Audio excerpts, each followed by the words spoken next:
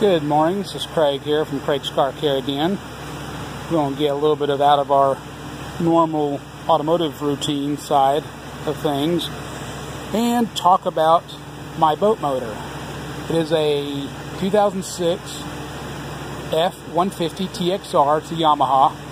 It's 150 horsepower like the 150 indicates. It's fuel injected. Really good setup.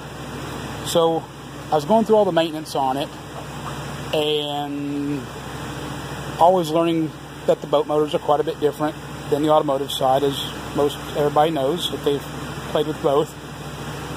So on the boat it was time to do the timing belt, both by age and hours. So getting to the belt and getting things off, and I'll go shoot a separate video on that and tie it to this one. It's a quick, easy 1 hour job. What I wasn't clear on was how to release the tensioner assembly that sits on top of the motor, and I'll show you that here in a minute as well. So what I wasn't able to find either in the Yamaha manual or on the internet, even tried talking to a couple of boat guys, and they said they just replace them because they're not able to get them released. So I just stopped there and went to doing my own research. What I found, now this was online, was the Yamaha bulletin that was put out about all these tensioners that are getting broke. I have not broke mine. When I felt the resistance and things weren't doing what I expected them to do for a timing belt, I went and did some research before breaking. That's about almost $400 for this assembly. So I thought if it can be reused safely, I want to safely reuse it. So I found the bulletin, and I'll grab the bulletin number and stick it on there so you can research it and print it out yourself. But basically what it talks about is the tensioner here. The inside of this is valved so that it's valved so that fluid cannot rapidly be put back into its reservoir.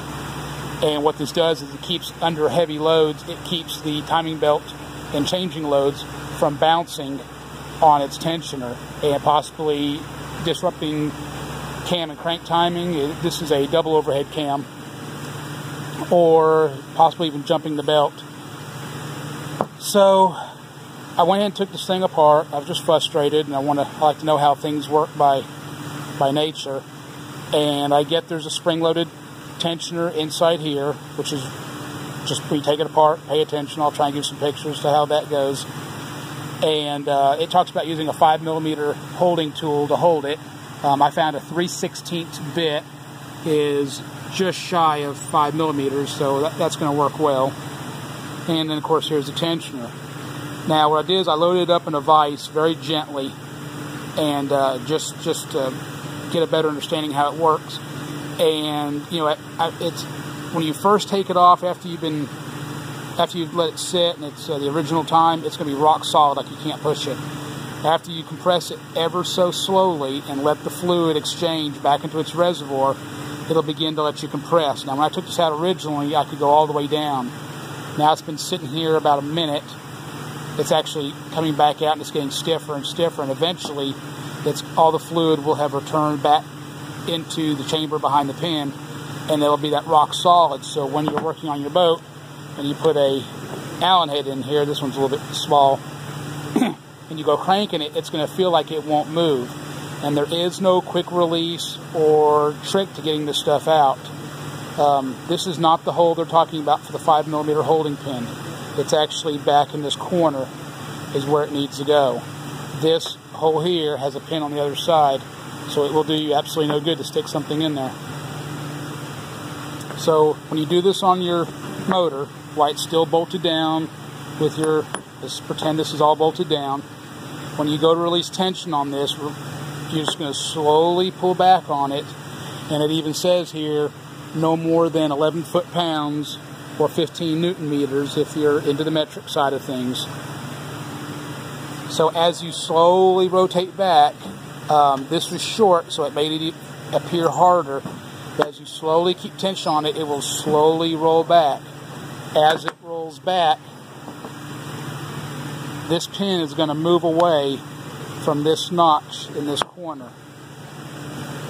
When you get it far enough back, all the way the fully seated position back here on the pin, you'll be able to drop this in the corner and then slowly release tension and let it get some grip on there.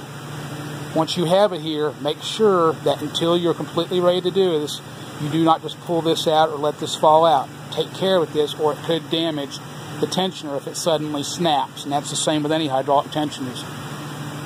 So when your new belt's on and you're ready to go, and you got your timing right, and you've rechecked your marks, then you're going to slowly pull back on this ever so slightly until the tension's released on your 5mm or a 3/16 holding tool. Grenade pin is what some people have called it, because originally when you buy them new, they have a ring in there that you can pull like a grenade. You'll pull this out and then just slowly release this and wait for this to go down, for this to go out in tension. See, now it's even getting stiffer and stiffer as it's been sitting here. So I'm going to put this thing back together and shoot a little bit more video and try and share it all with you in hopes it saves somebody like you hours of research like I've had to spend on this. Thanks for watching. Okay, we're back. Now let me see if I can make this work here for you to understand. This is with the tensioner reassembled. Now again, you don't have to go through all this. Just understand what the principles are. You're on top. You've loosened. This is looser. I'm not even positive you have to loosen this, but I loosen this off a little bit, the hold down. I'll know more when I'm done. This is the little window we're talking about where you're going to insert your 5mm or 3/16, which is 4.89mm, into the hole. When you're doing this initially, it feels like it won't move, and you can't figure out how the heck am I going to, how the heck does this back off? So after we went through and cycled this and exercised it a few times very slowly, we've got where the tension comes off. If I let it sit for a while, it'll get rock hard again. So if you can see that piston going back in, that's what you're trying to compress. Well, now that it's been exercised, it's very easy to move. Once it sits out and the fluid refills the cylinder, it's just going to get stiffer and stiffer, and that's that resistance you keep feeling, and why people are breaking this section here. You can see mine's actually starting to show some wear, and which is why I stopped.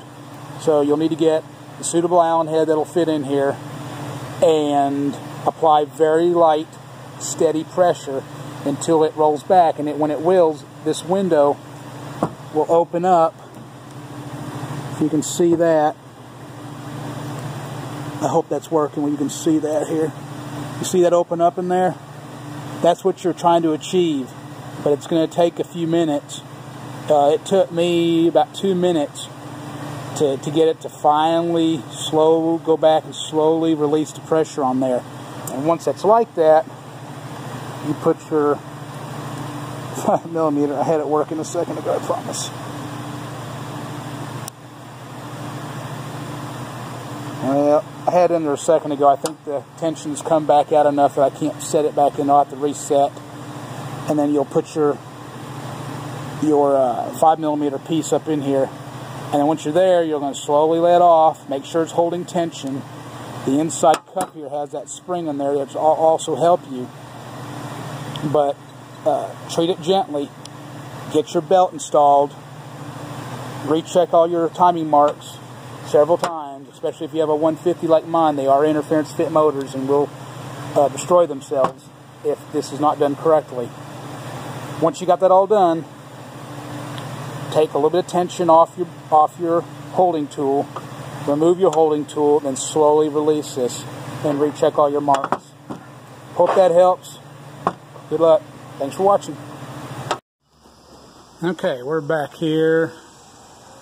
This is on the tensioner and how to release it that we just went over. And so we've gotten the new belt on. We marked it with we marked the old belt and then copied our marks over. I always do a little T for top, and then I mark each cam with its own unique spot. Plus, we're going to be lined up here in the center also. And here, there's a little arrow here. These all may vary year by year and engine size by engine size, but on the 05, 06, maybe 07 F150s, you got a little triangle here on the crankshaft, and it lines up with your line here. But since this was running, and this is just done for maintenance, we also pre-marked everything. So we are putting it back exactly where it went when it came off, and it was running very well. Plus, we have gone through and verified our marks, and we'll verify them again when we're done. This video really isn't on how to do the timing belt, more about just how to release the tensioner. And I've shot about 4 different videos and a bunch of still pictures, so it's going to be kind of piecemeal together. When you do these, the stator has to come off. There's 4 10mm bolts that hold it. You can secure it off of a bar or something above if you need to. Just be gentle with it. They say don't use an impact, as you may damage the magnets when you're taking the big nut off the center, off the crankshaft here. So we did everything by hand, and the flywheel was kind of tough to pull off, even with an appropriate puller. But it came off. We had to put a good amount of tension on it, and then tap on the center of the tool with a hammer, and it let the flywheel jump up and get that dude released. It's been on here, was the 17th, so it's been on there, what, 11 years or so, maybe longer if the motor sat around. So that's pretty much it. So now that we're here, we've got our little holding pin just fell over a little bit. So we're barely tight there, just a little loose. We've checked all of our marks. We have tension on our backside, so this is our running side, which we want this to be tight. This has got a little bit of slack in it still. So I'm going to try and do this one-handed. So what I'm going to do is lift off a little bit, and don't let that happen. That fell all the way through, thank goodness. So it's sitting right there. It could have been bad. So don't be me. Use 2 hands, one to hold your pin, one to release tension. So here I'm releasing tension. And see, once it's off, once you release it the first time, it's pretty loose. We see now it's getting stiffer. And when I had to cut to that video, at the end of the video, I couldn't get my tool in here, my 3/16. So I ended up having to go back over to the vise and spend another 2 minutes, almost 3 minutes, slowly compressing that piston I was telling you about, because I had taken this off to understand how it works, and recompressed it, started all over, and got my pin holder in there. So when you do this on your boat, don't take this off.